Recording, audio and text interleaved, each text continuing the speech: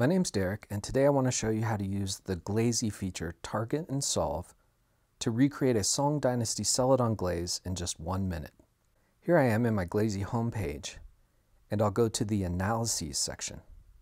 The Analyses section contains all of the analyses that you've entered into Glazy. I can search or sort by the type of analysis. For instance, I'm going to search here for glaze. Now Glazy shows me all of the glaze analyses I've entered into Glazy. For this demonstration, I'm going to choose the Roux Celadon glaze. This analysis comes from Nigel Wood's excellent Chinese glazes. In Chinese glazes on page 127, you'll find the analysis for this glaze. Here you can see I've entered in the analysis exactly as in Nigel Wood's book.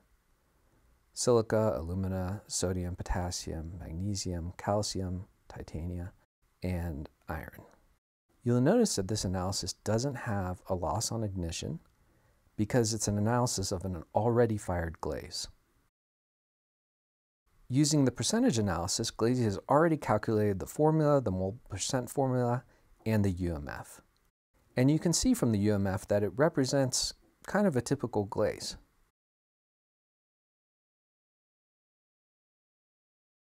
Click on the calculator button, and the analysis is now shown within the calculator. Here we're showing the UMF analysis.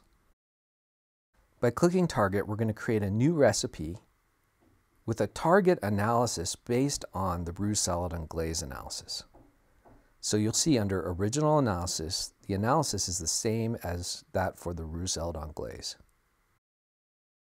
Alright, at this point I could just begin filling in materials. But today we're going to use the Solve feature. After clicking the Solve button, Glazy will automatically try to recreate the analysis using basic materials. You'll see that the new analysis matches the original analysis.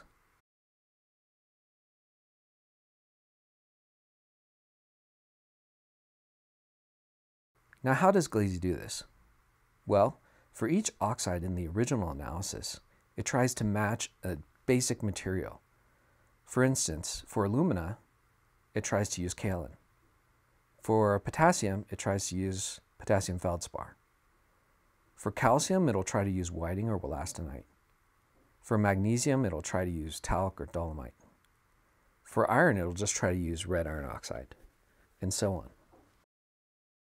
Now, these basic materials are just theoretical materials.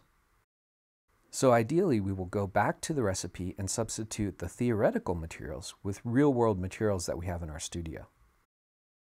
So for kaolin, I'm going to use Graulig kaolin.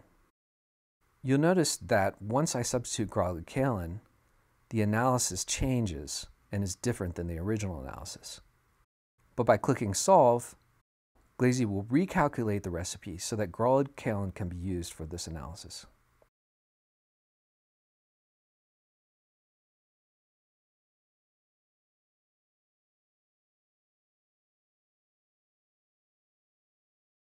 Next, I'm going to substitute potassium feldspar with a real potassium feldspar that I have in my studio. In this case, I'll use Mahavir. Once again, I click Solve, and Glazy automatically recalculates the recipe to meet the original analysis. Instead of whiting, I'm going to choose wollastonite, which is also a source of calcium. Clicking Solve automatically recalculates the recipe.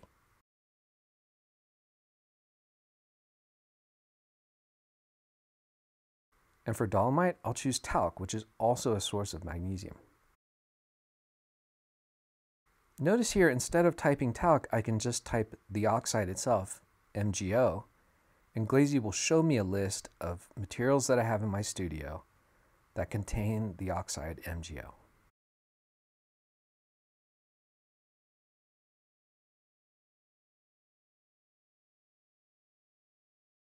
For red iron oxide, I can also replace it with another type of iron. In this case, I'll choose yellow iron oxide.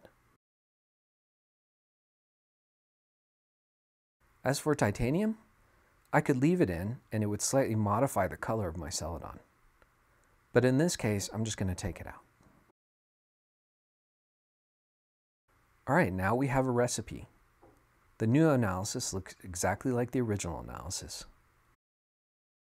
I click Save, and the recipe is saved in Glazy.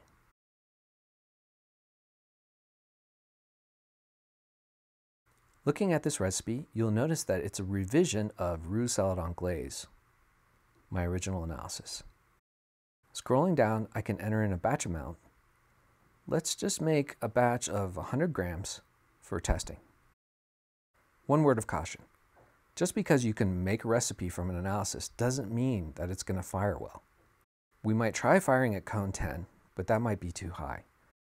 We're also going to get very different results out of an oxidation atmosphere versus a reduction atmosphere. So that's the basics of how to use Glazy's target and solve feature to recreate ancient glazes. If you don't already have a copy, I highly recommend Nigel Wood's Chinese Glazes, in which you'll find a lot of analyses for ancient glazes that you can use with the solve and target feature. Thanks.